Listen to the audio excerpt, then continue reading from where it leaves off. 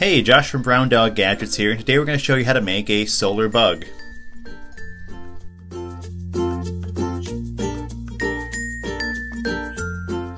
To make this project, you'll need the following: scissors, paint, paintbrushes, pipe cleaners, some bodies, either wood or cardboard, solar cells, vibrating motors, foam tape, and some rubber washers. Start by painting your bug body. We're just using some standard off-the-shelf craft paint. Decorate your bug to your own liking. Once finished, let dry completely before moving on. Grab your solar cell with attached motor. If your motor is not attached, have an adult help you out. Take one of the rubber O-rings or washers and place it over the motor. If you want to, you can take the protective layer off the foam tape at this point, or wait until after the motor is inserted into the bug body.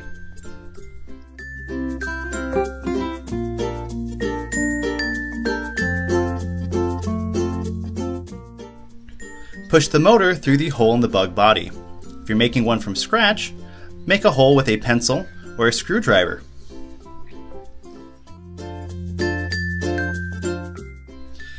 Then press the solar cell into place so the foam tape is making contact with the body.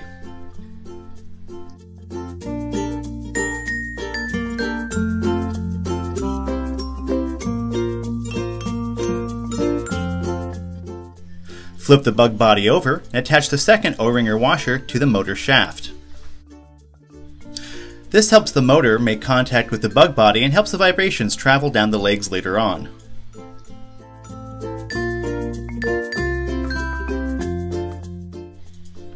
Take one pipe cleaner and fold it into thirds, then cut it into thirds.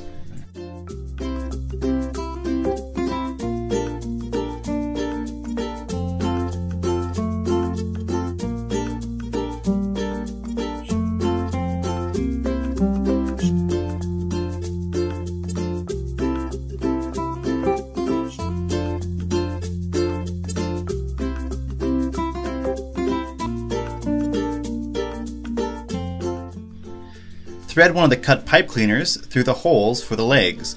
Make sure it goes through far enough that it can twist around and back onto itself. Twist firmly into place. The more firm it's twisted into place, the better it will work.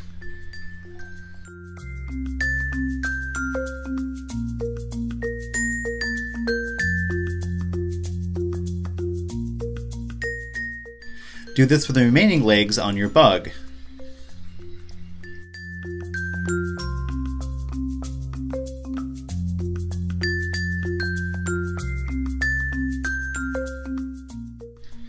Cut another pipe cleaner in half. This will be for the antenna. Once finished, use remaining pipe cleaners on your second bug. Take it in the sun and watch it vibrate. That's it, you're finished. Check out more kits and projects at browndoggadgets.com.